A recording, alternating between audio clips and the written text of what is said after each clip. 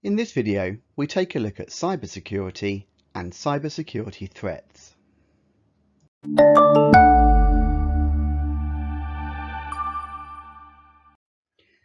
So first of all, let's start by discussing what actually is cybersecurity. Well, it's a broad term, but basically it means the processes, practices, and technologies designed to protect networks, computers, programs, and their data from attack, damaged, and unauthorized access.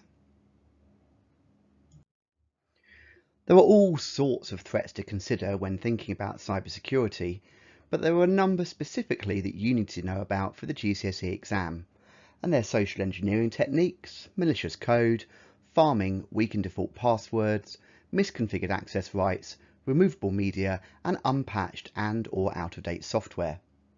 Let's take a look at these now. So the first is social engineering.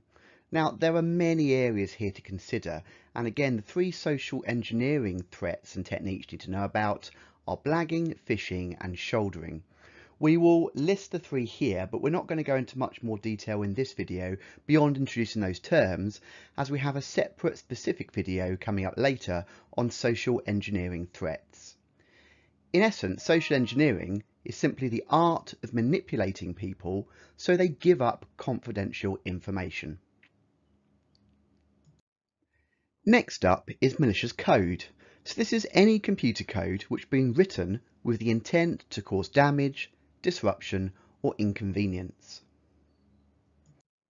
There are many forms and categories of malicious code, such as viruses, trojans, spyware, and many more. And they all fall under a kind of umbrella term that we simply call malware. Again, we've got another video called malware that's going to look at this in a little bit more detail later on. The next security threat, and this is a big one, is weak and default passwords. This sounds really obvious, but a common security threat to systems and networks is that people simply don't change the default password they're given when they first access a system, or worse, they change it to a really common or easily hackable password. Some of the most common passwords in use today is indeed the word pass or password, and secret, log me in. All of these passwords would be hacked or cracked almost instantaneously. There's a great site called howsecureismypassword.net where you can type in passwords and actually see roughly how long it would take to crack your password. You might be quite surprised.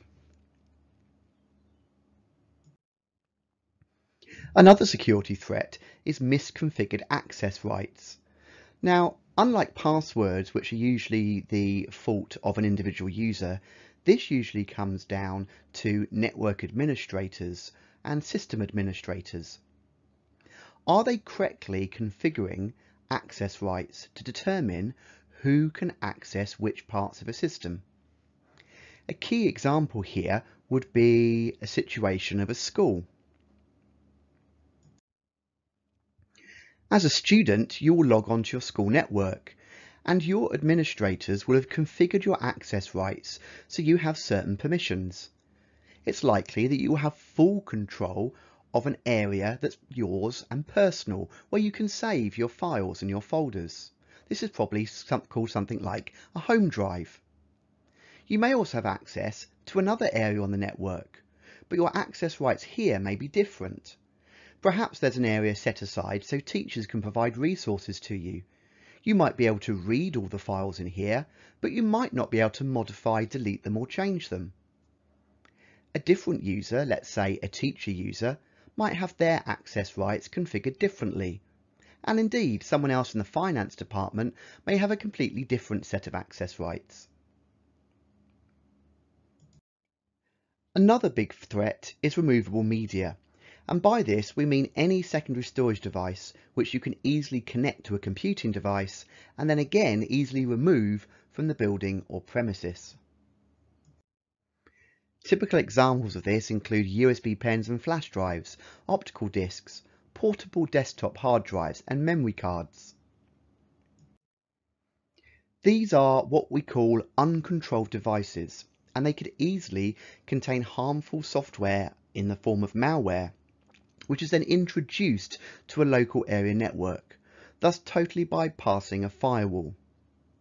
This is not necessarily done with intent, it could be purely accidental. And lots of schools and institutions simply get round this by preventing things such as USB pens from being brought onto premises, or if indeed they are and they're plugged into a machine, they simply are inaccessible.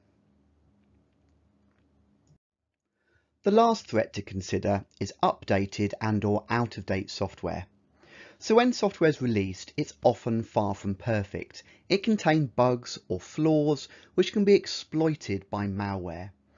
Now, this may seem unusual to you that a professional company would release software with flaws in it, but if we take something like an operating system such as Windows 10, that contains billions of lines of code. Despite the most experienced team of developers and testers and the most extensive process of testing and reviewing, software such as this will undoubtedly have bugs or flaws which won't be discovered until it's released to the community. As flaws are discovered, companies develop fixes or patches. It's really important to make sure software, especially operating system software, is always up to date with all the latest patches. You may own a smartphone and you're probably used to the concept of downloading and installing updates to your smartphone software. Sometimes this is to provide more features, but other times it's simply to fix a bug or security flaw which has been discovered. So just to recap, cybersecurity is the processes, practices and various technologies designed to protect networks, computer, programs and data from attack, damage and unauthorized access. On the screen here, you can see the 6 cybersecurity threats that you are specifically required to know about for the GCSE, along with a line explaining each one. Pause the video and take some notes.